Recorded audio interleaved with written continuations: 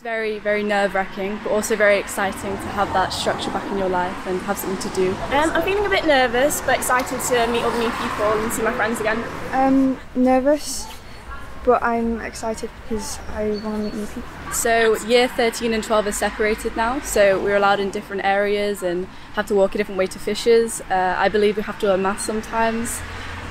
Teachers might be wearing PPE and things like that. I think it's just around everyone as well. People are really aware of it. If someone coughs now, then it's like a thing. I think there'll be a lot more new people, so making new friends, and obviously different teachers, being in different forms, not really with my form group anymore, and my original friendship groups.